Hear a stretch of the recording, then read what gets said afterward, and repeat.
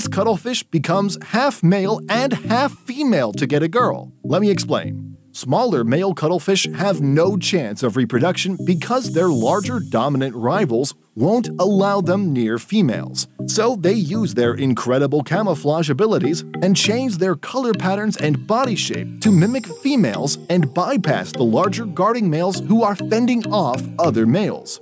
Once they're close to females, they display a dual aspect. They switch back to their male display on the side facing the female and maintain their female disguise on the side visible to the larger, unsuspecting male.